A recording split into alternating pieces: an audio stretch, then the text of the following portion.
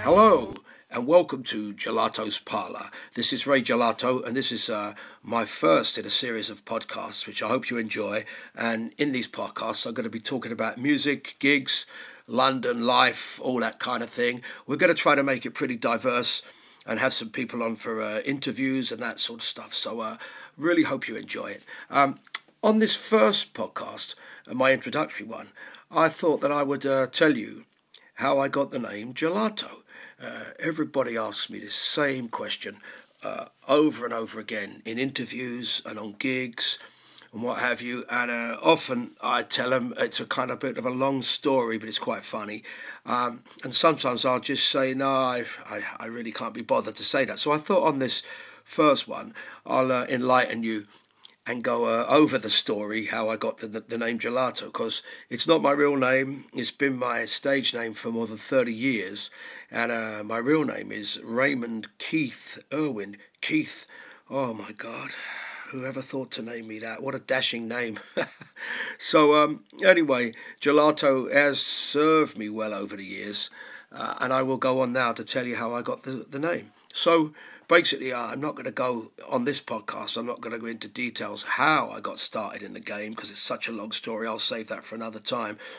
But let's just say I was an aspiring saxophone player. I was doing a little bit of study and I was doing a couple of gigs here and there. I'd only played for maybe 2 years.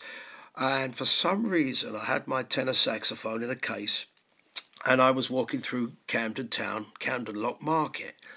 And what happened was I heard this guitar playing. And it was fantastic. It was like something I'd never heard. It was like a Django Reinhardt sort of thing, a very jazzy guitar. Now, I didn't know too much about jazz then, but I was hearing this fantastic melody, and it was wonderful. So I got closer, and I saw this fella playing the guitar, and he had a guy with a double bass covered in leopard skin. Double bass had leopard skin all over it, and this fella playing the guitar had little round glasses on, braces, vintage shirt, tie, high-waisted pinstripe trousers, and brothel creepers, you know, that the old Teddy boys used to wear. He looked, he had his own style. As I listened to him, he played great, really, really well. And I can't really remember exactly what he was playing at that time, but it was sort of jazzy and swing-based material, standard sort of stuff. And I spoke to him and said, "Listen, man, would you mind if I took my sax out to play?" He says, "Well, can you play?" I says, "Why? I can play. Yeah, I play okay. I've been studying at the City Lit, which was around a corner in Holborn, the City Lit College, and I was studying theory and music harmony and stuff like that." So anyway, I got my sax out, played with him, and he says, it's a French guy, you see." So I says, what's your name?" He says, Maurice. Maurice is my name. The bass player, I believe, was a guy called Mick, who had this big double bass covered in leopard skin. So I said to Maurice, "Where are you from?" He says, "I'm French." In French, so he was a French guy, And basically I found out that he called himself Maurice Chevalier. Maurice Chevalier, which, is a great name that people remember. So I played. He says, "Oh, you play pretty good, So we didn't think much more of it. And next week I was there again.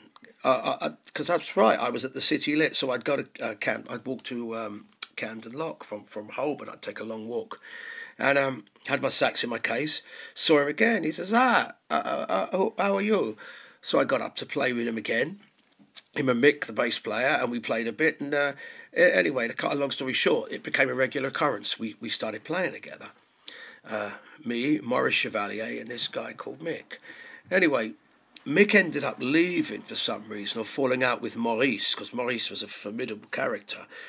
And we ended up getting a T-chest bass player, a fantastic guy called Lloyd Gordon, who was like me, was from that rockabilly scene.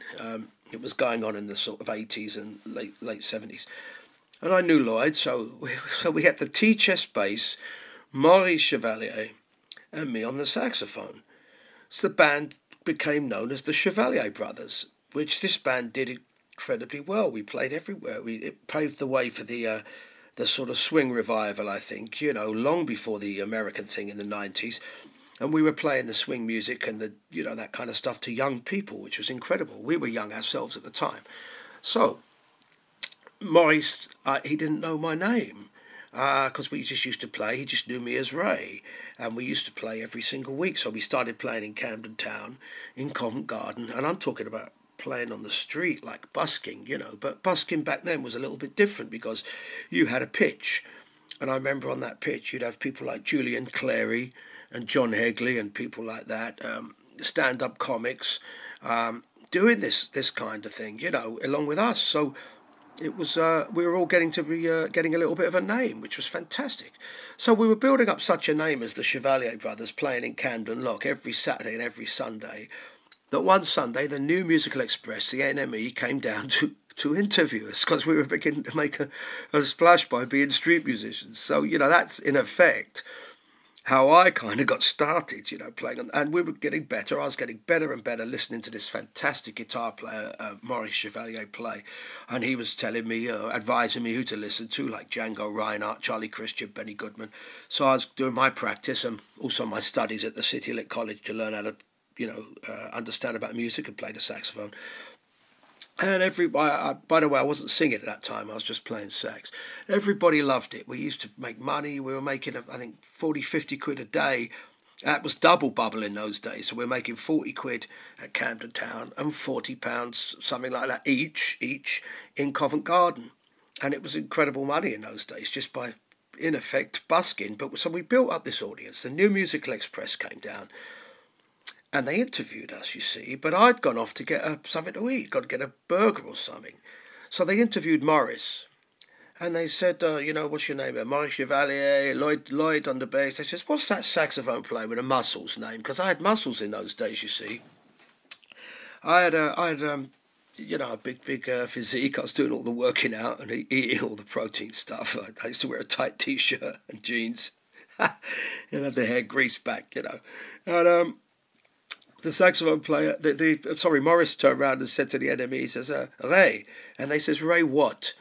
What's his second name? And they looked at the sax player with the Muscles. What's his second name? So he honestly didn't know my last name. He looked at the ice cream stand in Camden Lock Market and he says, Ray Gelato. So they printed Ray Gelato a couple of days later in the thing, and I was livid. I had no idea he told them that. And when I read the interview, it said, yeah, fantastic little band. They're making a bit of a splash around London. They call themselves the Chevalier Brothers. The guitar player's a French guy that's got these little glasses and he's a real hip character. And we got this guy with this flat top, dyed sort of purple flat top, Lloyd on the bass, and the saxophone player's this young guy, Italian-looking guy with these big muscles. It looks like Sylvester Stallone, they said, and his name's Ray Gelato. I went mad. I says, oh, man, you're embarrassing me too much. No, he says, don't worry. People remember your name.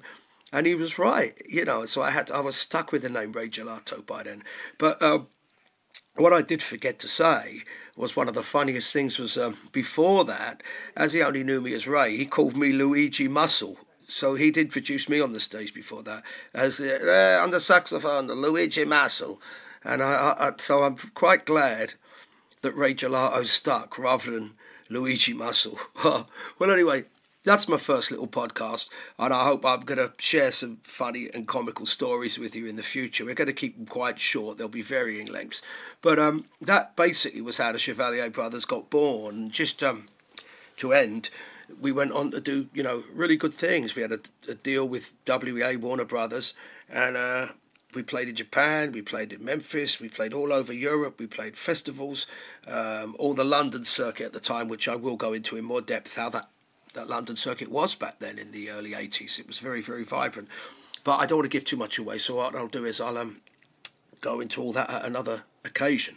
But so anyway, now you know how I got the name Ray Gelato. It was from a crazy Frenchman.